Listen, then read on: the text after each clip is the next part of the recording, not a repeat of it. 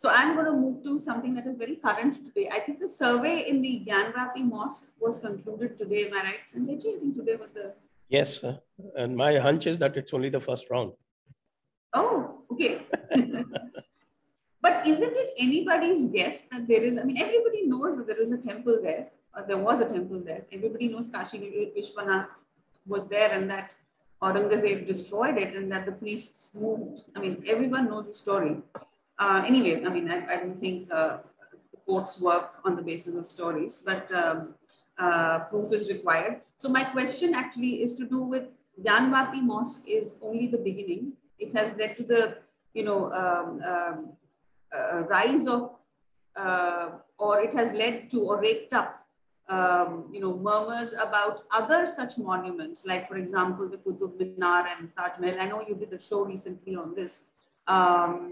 So are these, what do you see happening here, Sanjay ji? Is it just a few isolated cases? Initially, we thought it was only Ayodhya, and then, of course, then the protest or the demand for Kashi and Mathura, and now Qutub Minar, Taj Mahal. So what do you think is happening here? Could you make probably, put all of this in perspective for us?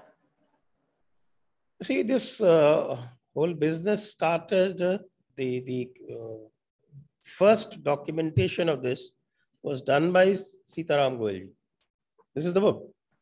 No, the one he talks about the Islamic invasion of Hindu temple. I think another book. This is the volume 1.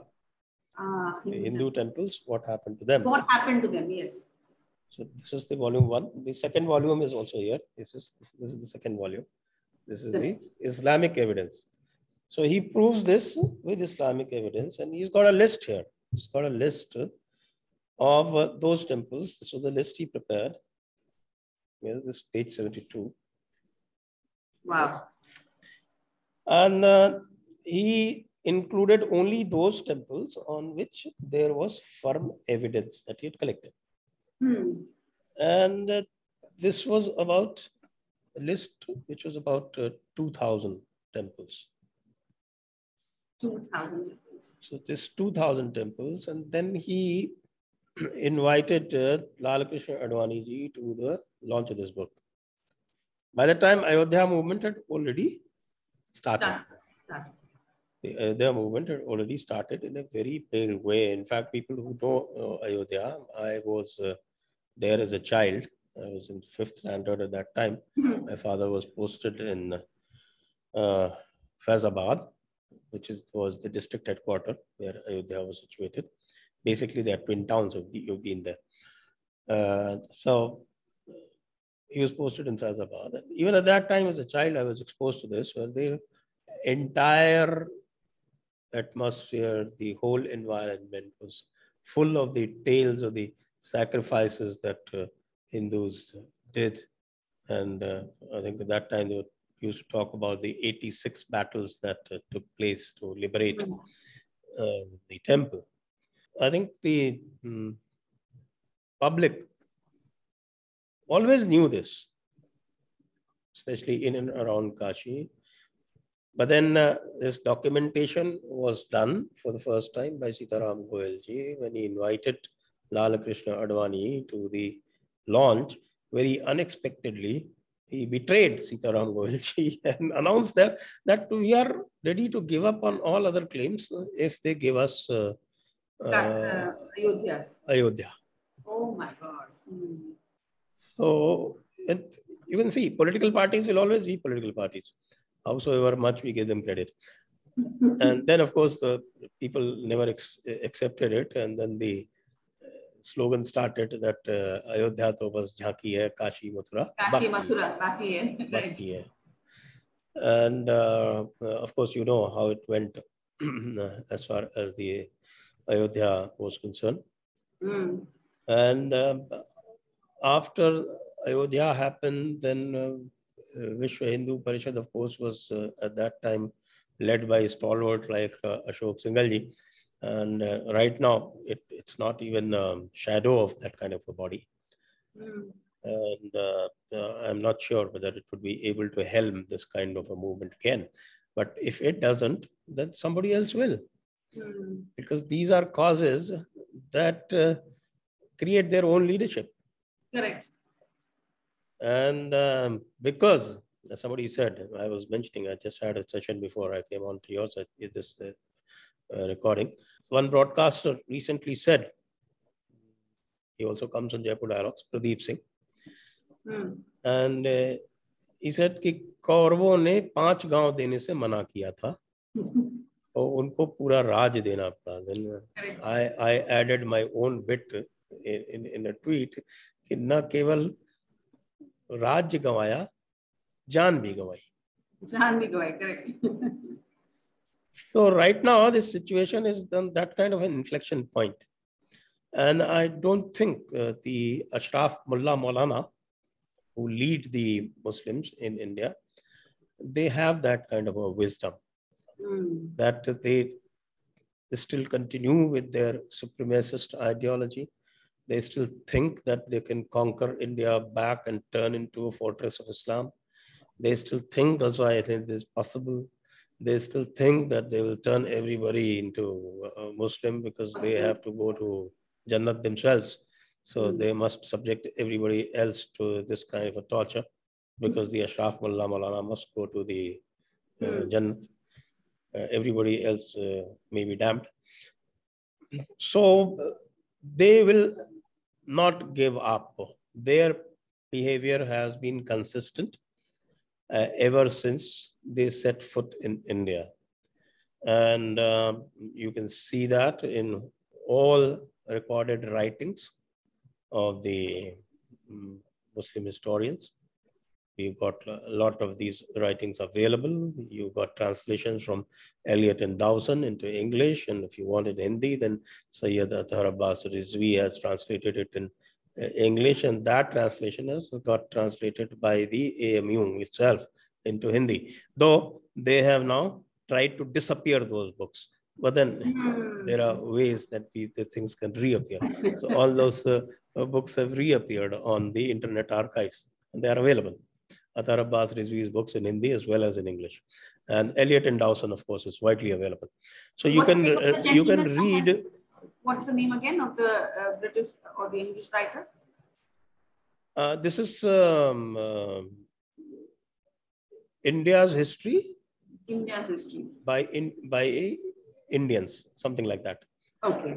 Eliot, ELLIOTT, Eliot and Dawson. Dawson. Eliot and Dawson. Okay. Eliot and Dawson. So if you Google Eliot and Dawson, you will get this. India's history as written by its own historians. So all those accounts are available. And when I showed you this volume 2 of Sitaram Goelji's book, the Islamic evidence, most of it comes from the Islamic authors.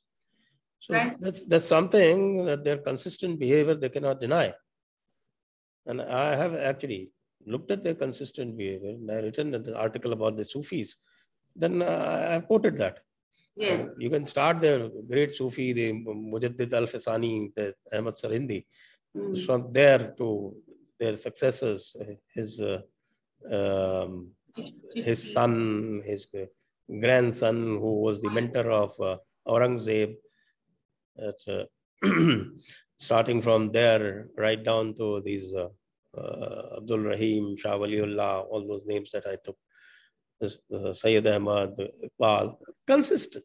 That's separatism, that exclusivism, that supremacism. At which point does Sufi get associated with inclusivity and the kind of, because everybody just loves, whenever they talk about Islam, they talk about Sufism, and I don't know. I know you've covered this topic extensively, but I'm also curious as to how could something so something be so misunderstood, so that's what's called propaganda. What else is propaganda? Just because they sing and dance, people think they are moderate. At least they should also try and translate what they're singing.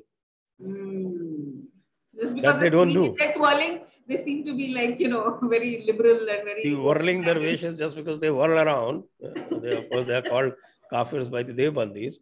That doesn't mean that they do not call you as a kafir. Basically, what has happened with the Sufis, because when they started out at that time, in 10th century or so, there was a huge conflict within Islam. And that was a time when these Shariat Walas actually won that contest. And till that point, there was definitely an inclusive chapter to this Sufism.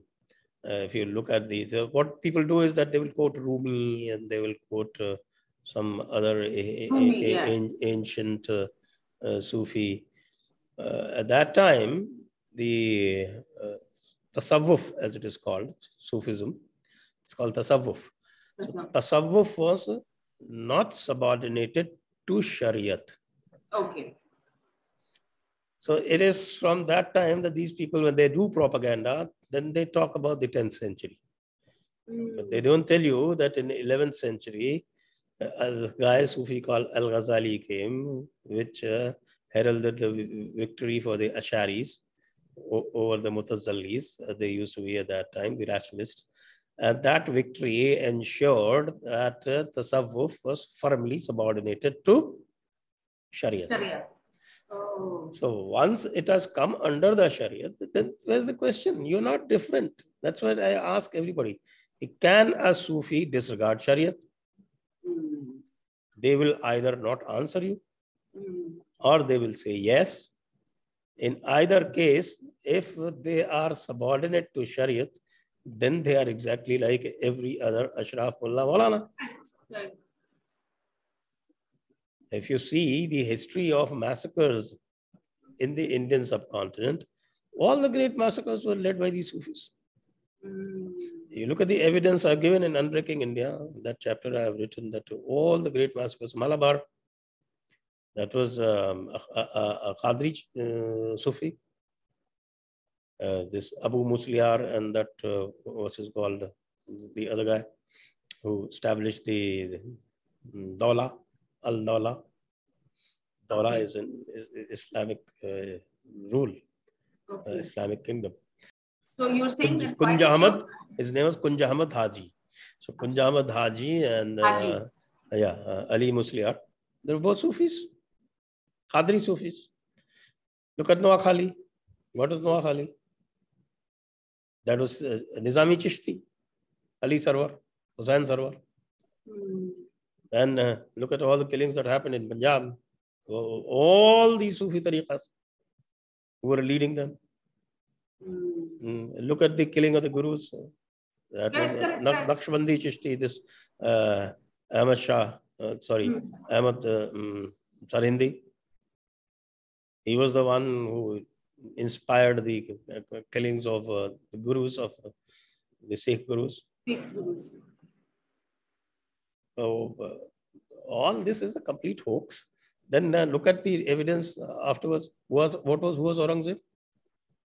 He also, I think, followed a Sufi. Yes. So he followed the Naqshbandi tariqa.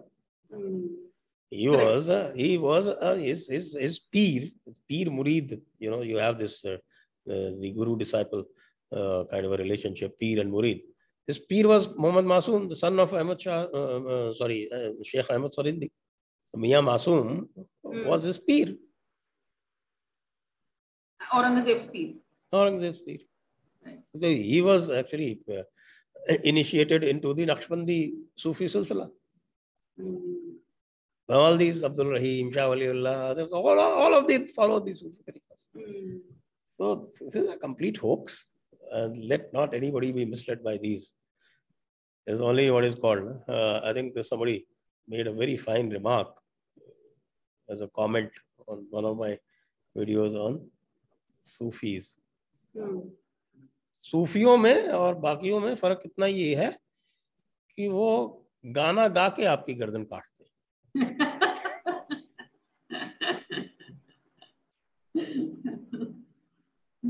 Correct.